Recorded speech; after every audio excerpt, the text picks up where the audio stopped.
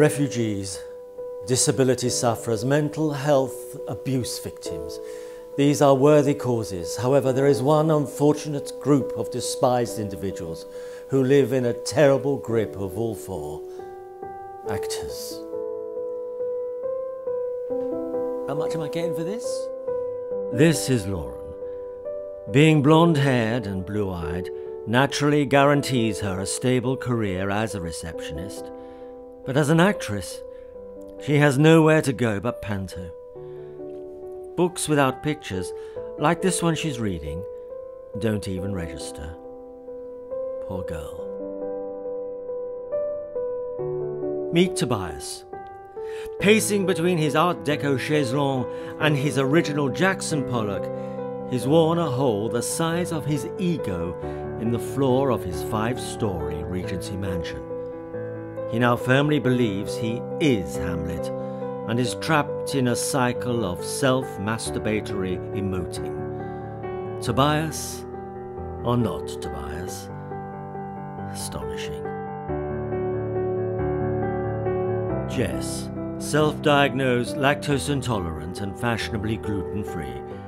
Jess has to face the daily horror of deciding between organic coconut milk and soybean extract in her free trade Twatchicino.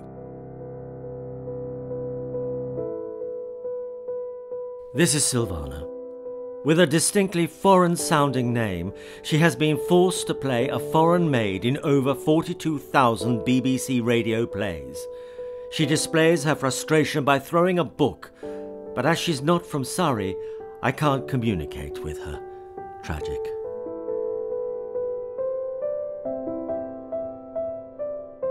It's not just actors who are despised and reviled. Writers and directors are equally unpalatable and in urgent need of your help. Meet Gareth. Weighed down by his own genius, he sits in an armchair all day imagining the best story never to be written. It breaks my heart to see him soiling the upholstery on that Edwardian armchair with his crappy metaphors.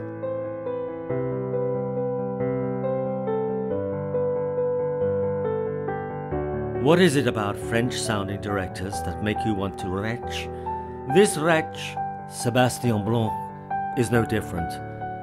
The look of intensity on his face is so cliched. I have to leave the room to be sick.